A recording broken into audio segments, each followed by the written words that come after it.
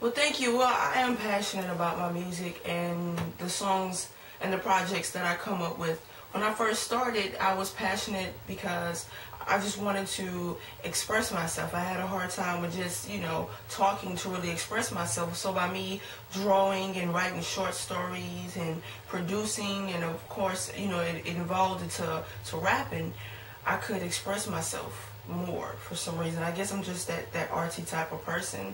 And Lady Kim, it stands for a classy woman who gets it, got it. Basically reaching towards the goal and finding and achieving success and celebrating. And of course, inspiring other people to do that as well.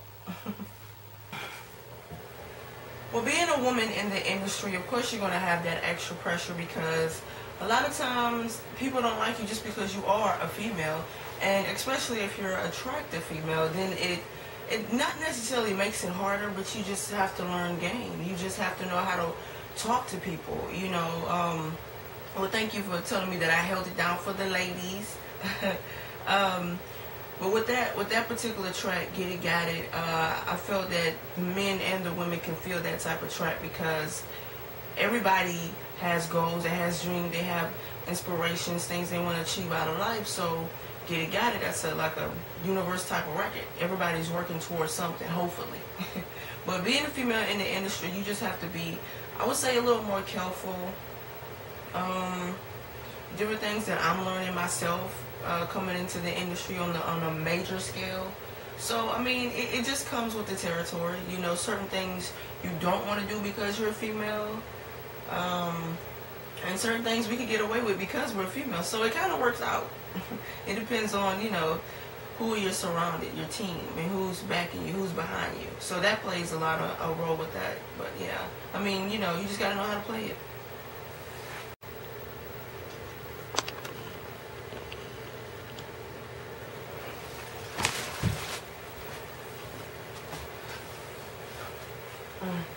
Now, creating the record Get It, Got It, which I produced as well as wrote. I write all my material, no ghostwriter needed or included.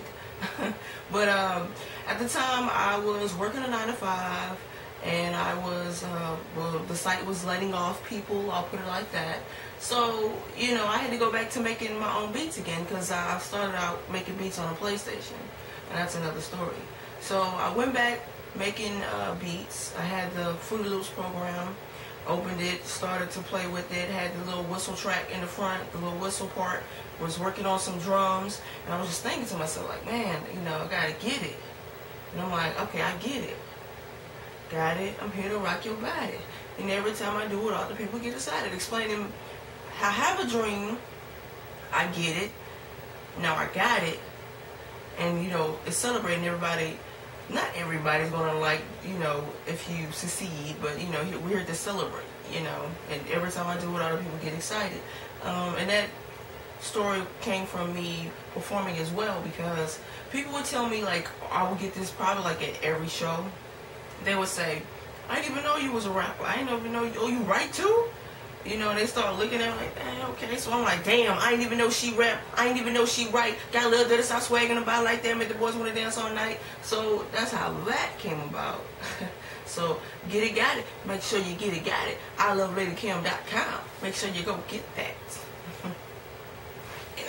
It's my A project is called Jazzbox. This is going to be released very soon.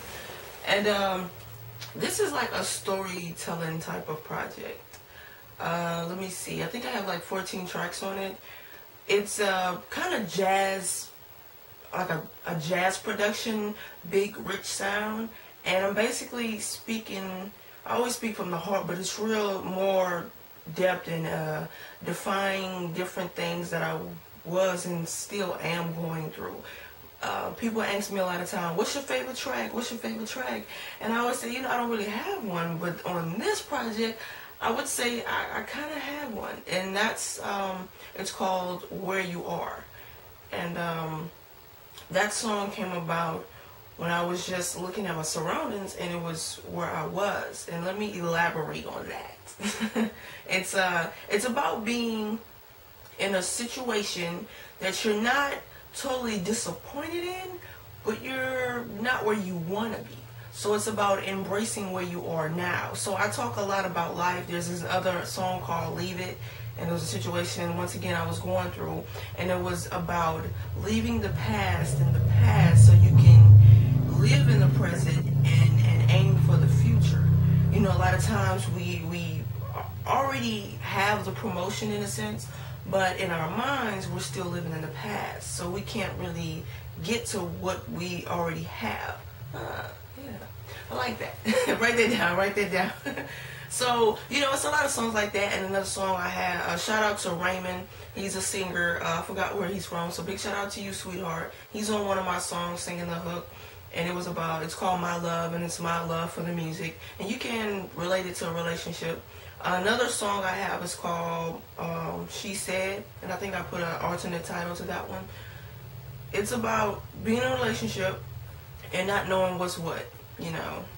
So, I mean, it's just so much crazy thing. I actually, I freestyled off of the Stay Scheming beat, you know, just to show them that, hey, I'm not to be played with. So it's a lot of records on there that I'm in love with. But my favorite, like I said before, was Where You Are, because I could just ride to that. I take my own music, put it in my whip, and just ride, you know, late night, in the morning time, it doesn't matter.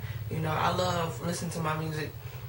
I am my fan of me first. I don't think a lot of times people are fans of themselves when they make their records. So I'm a fan of Lady Cam. So when I listen to Lady Cam, I wanna fall in love with it like it's another artist. So with this Jazzbox project, like I said, it's very in-depth life stories, personal life stories of mine, which of course I know you guys are going to relate to. So I'm very excited about it. You can get it on, it's going to be iTunes, Amazon, everywhere online, as well as iloveladycam.com. That's my official website. So yeah, Jazzbox.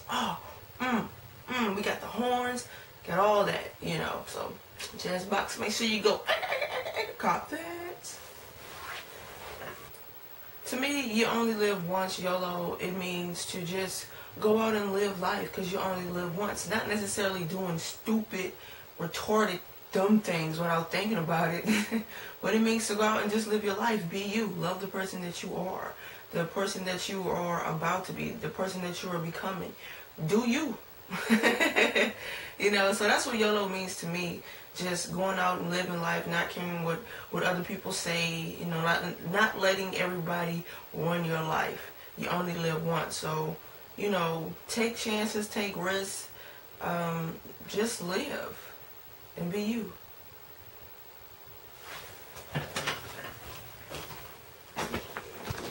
And if you want to book me for a feature, show, etc., appearances, and all that good stuff, make sure you email me at bookingladycam2@gmail.com. You can follow me on Twitter at ladycam.